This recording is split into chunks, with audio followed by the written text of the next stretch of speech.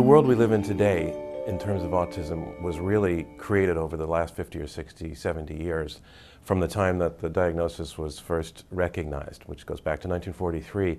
And in those intervening years, families had to fight so very hard to change the world, to make a place in it for their loved ones, because 50, 60 years ago, the world didn't want them. People with autism were sent away to institutions. They were hidden. They were not allowed into schools. They were discriminated against. They were isolated. And the fact that we live in a world now where things are so different is a result of very hard battles fought by their families, by their parents in particular. And the reason that the past matters, the reason that we want to revive the stories of what those parents did and those families did over half a century, is because the job is really only half done. We're in a world now where there are more people with an autism diagnosis than ever before. In a decade, 500,000 teenagers are going to turn into adults with autism, and there really is no place for them.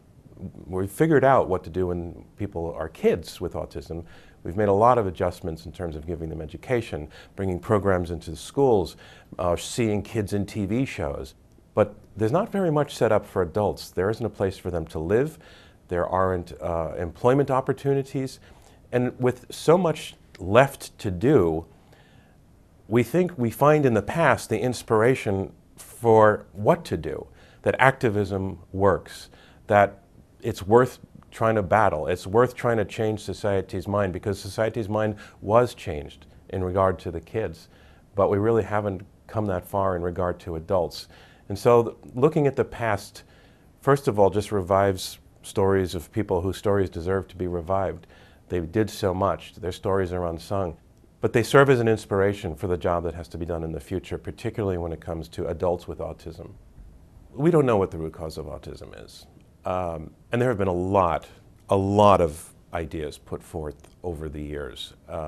People are familiar now with some of them because we lived through a period of time when it was a very popularly held idea that vaccines cause autism.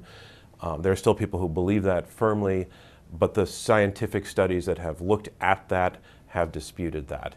Going back 50 or 60 years ago, it was the absolute gold standard psychiatric opinion that autism was caused by mothers not loving their children enough. That is what, if you look at the textbooks on autism from the 1960s, if a mother from the 1960s took her child to a specialist, she would be told, this is your fault, you did this, there's something wrong with you, and you need to be the one who gets treatment because you did something to your child. We have to figure out what's wrong with you.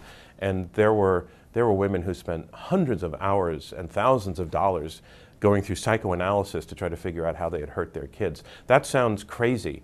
The vaccine theory has been disputed. Well, that leaves us still in a place where actually we don't know still what the root cause of autism is. We don't even know if there is such a thing as just autism or many different autisms. You know, autism doesn't have any biological markers. You can't do a cheek swab for it or look at somebody's DNA and say for sure, you know, oh, that's a case of autism, inherited autism. We don't have any of that. Autism only comes down to everybody having a general agreement about what autism should be, drawing up a list of criteria, looking at a person and saying, does that person's behavior match the criteria or not?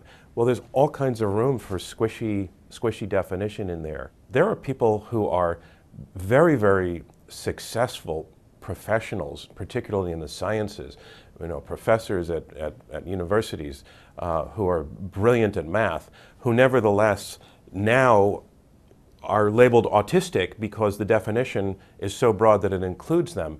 And that goes to the fact that they have strong, real social deficits. They may have grown up being bullied and teased for being isolated and a little bit different and not being able to make eye contact.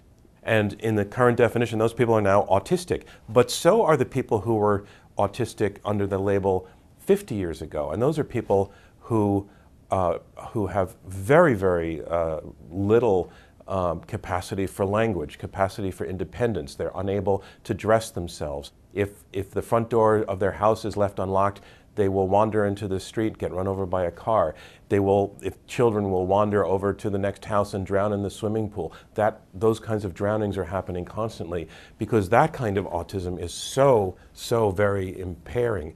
And I think one misunderstanding nowadays comes from the fact that we have not really agreed on what we mean by autism, although we all think we have. Right now, autism is an umbrella term for a list of behaviors whose cause or possibly causes we don't know.